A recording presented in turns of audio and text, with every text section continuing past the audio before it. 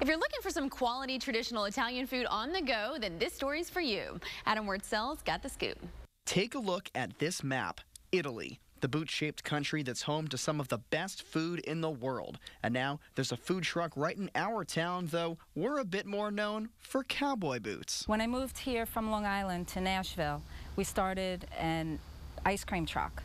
And I just wasn't fulfilled with the ice cream truck. I needed to cook. I truly enjoy making people happy through my food, and I love to cook. This is Pazze Italiano. Created by Amy Perciabali-Lasinski in February of this year, this Italian kitchen on wheels is serving traditional recipes with fresh ingredients that have been passed down from an all-Italian family. I like to call it Northeast Italian food, and basically it's a lot of seasoning, a lot of flavor, a lot of ideas that just are born in our commissary. As we're cooking things, we try out new things. The staple that we have here are the meatballs. The recipe is 126 years old.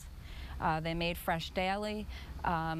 We do stuff the meatballs with a lot of different ingredients, cheeses and spices and tomatoes and jalapenos, and try and have a little fun with that. And speaking of fun, check out this menu. Pazze Italiano could have named their dishes simply meatballs or chicken parm, but like any good group of Italians, it's all in the family. Frankie Forget About It's named after my brother Frank. The Joey Meatballs is named after my son Joey. The Vinny Boombots is named after my uncle Vinny. You may think you get the picture, but your Pazze Italiano experience isn't complete until you try what could be considered the best sauce around. The secret to a good sauce is patience, time, and fresh ingredients. San Marzano tomatoes, they come from the volcanic ash grounds in Italy. So all my tomatoes are imported, they're hand squeezed.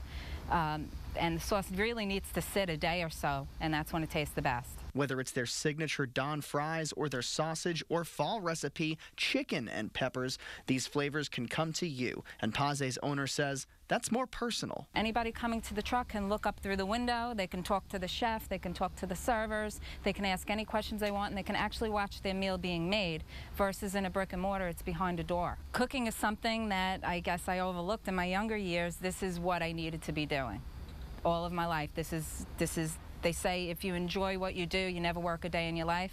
I feel like I don't work anymore. Amen to that. And for more information about Pazze Italiano and for their upcoming locations, go to pazzeitaliano.com.